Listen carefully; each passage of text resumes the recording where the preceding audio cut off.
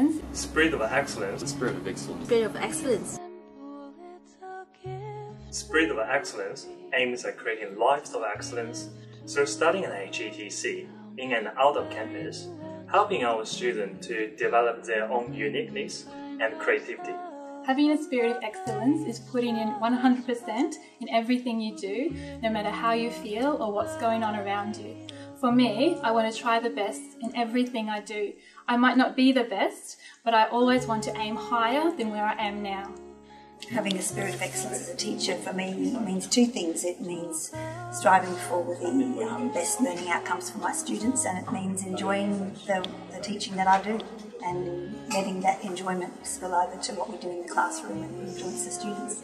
Well, to have a spirit of excellence is an internal challenge. The challenge is about having a constant need to improve, a constant need to do things better, a constant need to move the performance bar much higher once a goal or a set of goals is attained.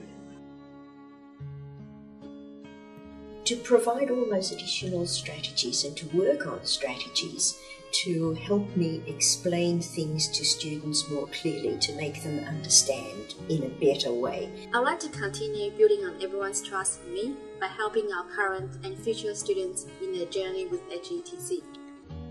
So something in my class that I'd like to continue to improve on is being able to engage every student in the class and make them each feel like they are part of the class and part of the journey that they're going to take in their language studies. I will continue to network with people from all walks of life and seek to understand how today's political, economical, social and technological environment affects their business environment, especially in this era of globalisation. I will continue to learn and grow from all these interactions and contribute positively to the people around me. I believe I can be a role model in the class by bringing a positive attitude every day and understanding and valuing the students' input into the class and understanding their culture and the different environments that they come from. I believe trainers should also be learners. By being learners, we are always aware of the student's view of the world. Sometimes an activity or a strategy in the classroom is not working, so we need to be able to assess why it's not working and to develop new ways to teach. And in this way, we can make our lessons as excellent as they can be.